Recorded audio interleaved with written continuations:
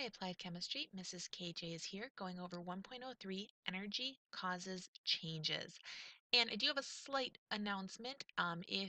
This is the fall of 2015, I say that because hopefully I will use these recordings for more than 1 year. Um, your other teacher will actually be Ms. Kisner, which you may have had in Earth Science before, or Integrated Science. So in the future, I have no idea who else will be your teacher. So I may refer to her or Miss R or simply myself. So either way, let's get started. Have your notes ready. Energy is what gets you out of bed in the morning. Yes, but we want to be a little more specific. I am going to warn you, today's lesson is a lot of notes, so hit pause when you need to. Energy, the ability to do work. You should write down everything on this slide. So either hit pause now and do it, or listen to me say it first and then hit pause and write it down. Energy, the ability to do work. Examples: move an object, heat a building, nuclear fission. Types of energy include nuclear, thermal, which is heat, light, sound, electrical, chemical, potential, kinetic. Energy can change from one form into another. Energy does not have mass or volume, so it's not matter.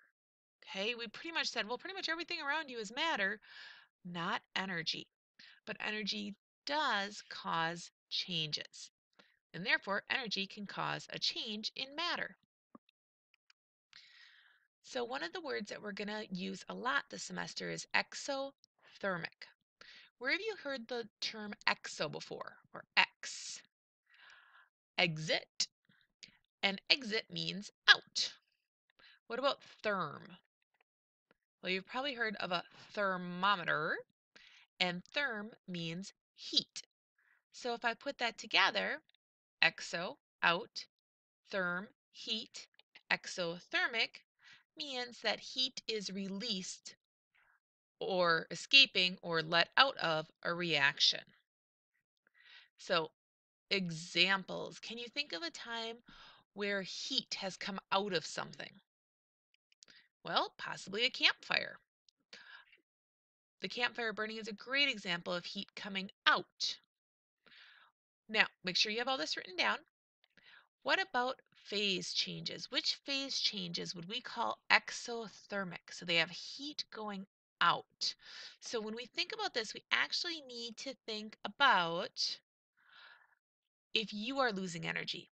So if you're losing energy, are you moving faster or slower?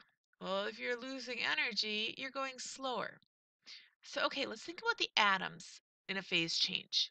When are atoms moving slower? When they're liquid or solid? They're moving slower when they're solid. So to become a solid, okay, I have some matter, I have some water, and I want to make it into a solid. What phase change is that? And of course, that's freezing. So freezing is an exothermic phase change. So freezing is an exothermic phase change. Which other phase change is exothermic? All right, so think it through. We said that we're having energy, in this case heat, going out.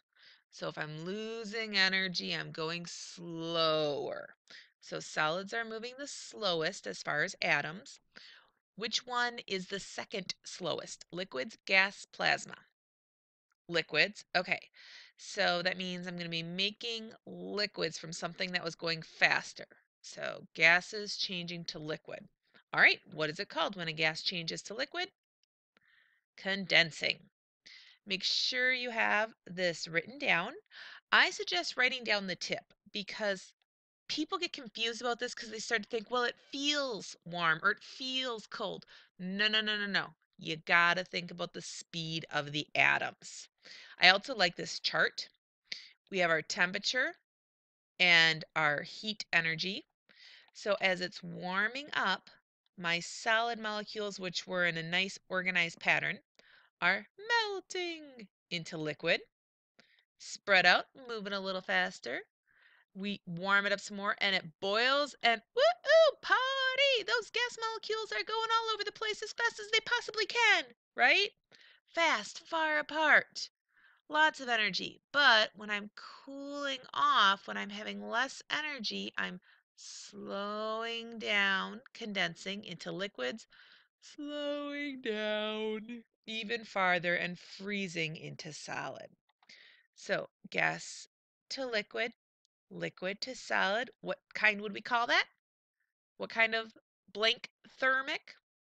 Exothermic, because the heat is going out. All right, we also have endothermic. Again, if I didn't say it before, I would draw this chart. Students have found that it's helpful, and I've actually used this for a few other things too throughout the year, so it's good to have it. Endothermic. So if exo means out, what do you think endo means? In, and therm means heat. So endothermic means heat is absorbed or brought in to a reaction. The best example is really the ice packs. It absorbs heat from their surroundings, and especially the kind, um, maybe if you have a first aid kit in your car, you keep an ice pack, and it's the kind where you got to like snap the inside and shake it so that the chemicals react. And they basically just draw the heat in so fast, and that's what makes it feel cold. So ice packs is a good example of endothermic. All right, what about phase changes and why? All right, endothermic, energy in. If you have more energy, are you going to go faster or slower? The more energy you absorb, okay, think about if you decided to chug like 4 of those, besides it would be poisonous and these are totally bad for you. Anyways, if you absorb energy, you move faster. So what state causes atoms to move the fastest? Your states are what? Gases, liquids, solids, and plasma, but we're going to ignore plasma for now. And so of solids, liquids, and gas, which one's the fastest? The gas. So forming water vapor from liquid water is called what? Boiling, or vaporizing, or evaporating. The other endothermic phase change is what? Think it through. So I'm going to put this slide back up so you can think it through. What's the other one? Hit pause if you need to. Make sure you have this all written down. So, all right, endo, heat in. I want to move faster, so I got to start with the slowest.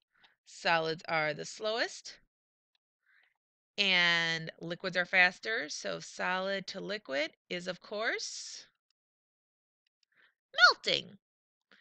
And okay, I totally Google search for images all the time, but this was my favorite melting picture. It was so pretty. So I thought that was cooler than showing you ice cubes melting again. All right, so that's what you need for this lesson. Make sure you do the worksheet, check your answer. If you have questions, let me know. And or Mrs. Kisner, or Ms. R, whoever your chemistry teacher might be for the year. And yeah, take the quiz when you're ready.